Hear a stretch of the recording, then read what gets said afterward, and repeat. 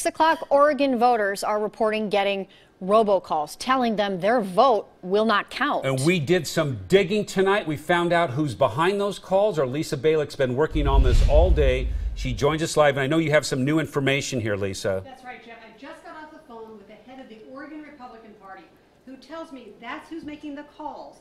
Your voter registration has been marked inactive.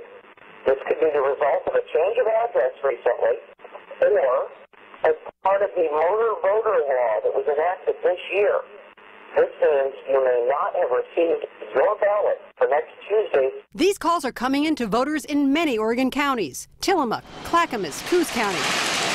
Often the voters already have their ballots, but the calls make them worried that those ballots are no good. If you have a ballot, your ballot will count. But Oregon Secretary of State tells me this is an attempt at voter suppression. Sending a message to people that their vote will not be counted is, I think, a very negative message to send, and does cause people to question whether or not they are appropriately registered. So who is behind the calls? The Oregon Republican Party is reaching out to legitimately registered Republican voters who are currently marked inactive by the Secretary of State and have not received their ballot. Because many of them are not aware that they will not be able to vote. And our goal is to help them get their ballot so they can cast their vote in this election. The robocalls urge voters to call or visit their county elections office, even giving the address and phone number of the closest one.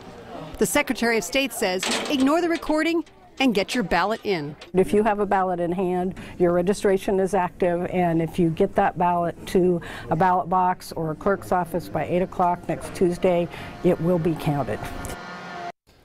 Now, the Oregon Department of Justice was investigating this today to find out who was at the bottom of this, but the head of the Republican Party just told me the Secretary of State called him late this afternoon to tell me they have determined these efforts, these robocalls, are legitimate. Legitimate. But the last thing we need, more confusion. That's just what I was going to say. Because there are a fair number of people who actually have their ballots, and the call was directed to perhaps somebody else in their household, so people are saying, is my ballot any good? If you have a ballot, turn it in. It is good. It is good. That's good to know. Thank you for following up on that, Lisa. Sure.